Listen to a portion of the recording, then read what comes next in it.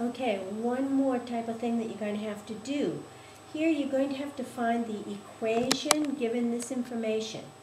And basically what happens is you use the pattern f of x equals mx plus b equals the answer.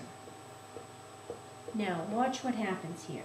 So if f of 3, I follow the pattern, equals 3 is the x, so that would make this 3m, it's 3 times m, I'll write the 3 first, plus b, and it equals the answer 12.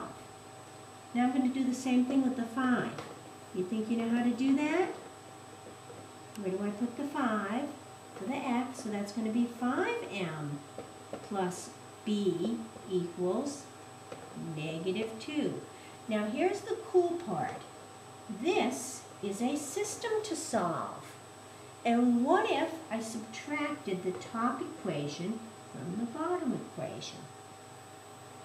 5 minus 3m, 2m, b minus b, 0, minus 2 minus 12 minus 14. Hey, I can solve it for m. M is -7, right? Divide both sides by 2.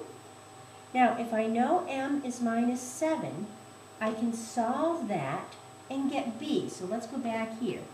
3 times -7 plus b equals 12. -21 plus b equals 12. b equals, add 21 to both sides, 33. Now, here's the cool thing. I have the m and I have the b.